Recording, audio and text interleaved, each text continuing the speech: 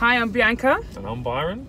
Welcome to the Self-Made In-Car Chat podcast series. I'm not sure what the actual name is of this yet. I feel like it should be called like carpool, business, discussion, just Bianca and Byron in the car talking. Yeah. Fair enough. Simple as that. Okay, so what's the chat today, Byron Cole? So, a question that always pops up, which intrigues me, so let me just put this on. Which always intrigues me is people always say, they question this, the word self-made. And I just find it really interesting, right? So I want you to do me a favour, quickly Google the definition of self-made. And I would like to know what the Google definition says, although we did this prior to writing the book. Yeah, well, when we did it for the book, that's why we decided it would call something. Alright, fine, anyway. The definition is made by oneself, or having become successful or rich by one's own efforts. Okay. So I think it's fair to say, if you're in business... Oh, sorry, there's a caveat. Someone else it also says, rich and successful as a result of your own work and not because of money from your family. Yeah. Just as an so ad. I think it's fair to say that if you're in business, you want to become successful or rich, so there is a differentiation. Yeah. By one's own effort. So for the people that are asking, why they mad? They have a bit of an issue with this word self-made. Get over yourself. It's not that deep. And if you're not interested in being successful in your own, however you deem that it's success to be, exactly, then I don't have much words for you. But also that said, okay, go on, sorry, go ahead. When it came out that Kylie Jenner was on the list for being the number one, self-made billionaire, millionaire, something to that effect. Billionaire, I think it was, and youngest self-made billionaire, I think it was. There was a bit of an uproar. Yeah, because everyone's like, she's not self-made. And a question, I don't know how I feel about that. Because I feel like, okay, yes, she has come from money. Yes, her family money is a component in her current success. However, what I'm going to say is really rude. Go on. However, she does have some siblings. Yeah. Or a sibling who hasn't been very successful. Right. And has had the same opportunities in terms of having a wealthy family. Yeah. So why do people not want to give her credit for utilising the money and the fame and Instagram and her name to make money? Why would she not be considered self-made? Because some of it is her effort.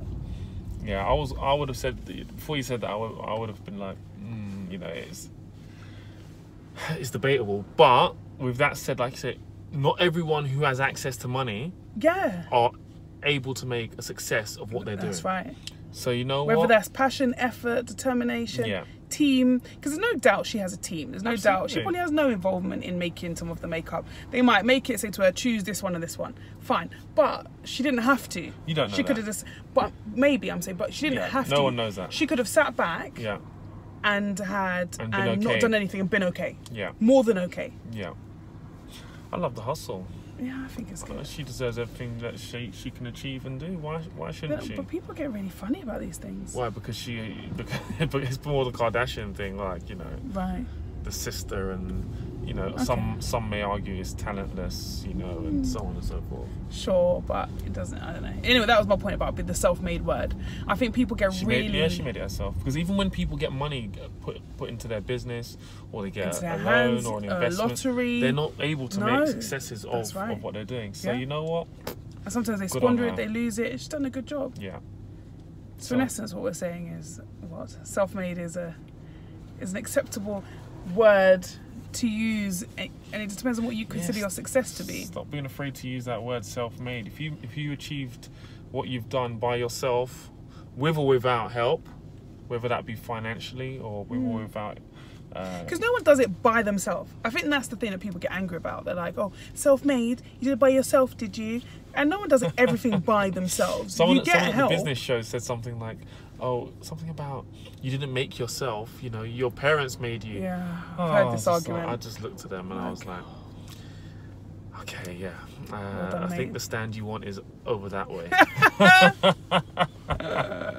Because everyone has, you know, I think there's no one in the world who's done everything by themselves. You have to have people around you, support systems, you know, employees, staff, money, resources.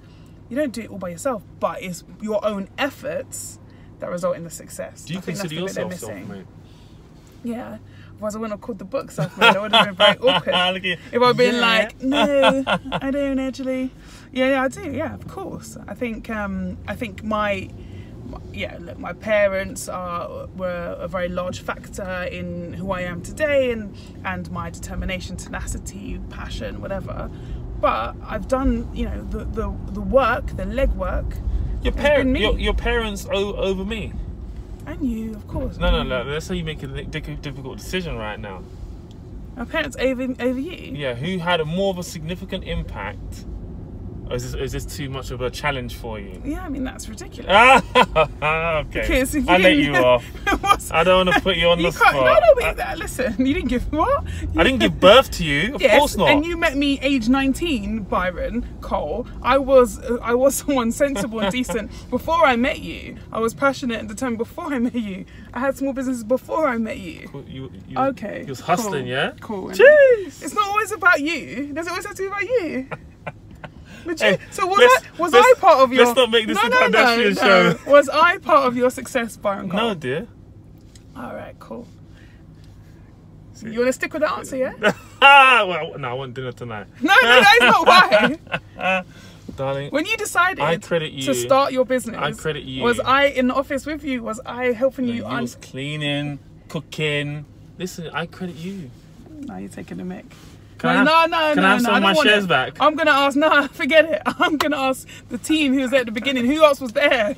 Who was there? Lifting those desks. They don't know. They don't know.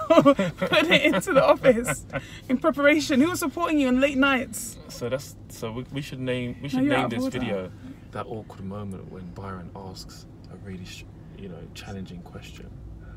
Was that challenging? No, but I like to wind you up. Just want to check that. I want to check that you know that I was there at the beginning.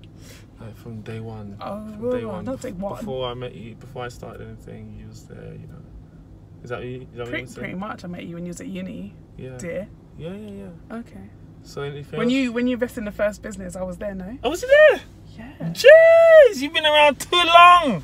13 years. Jesus. Okay. He's recognised. Anyway, on that note, thanks guys for listening. Self-made. It's success.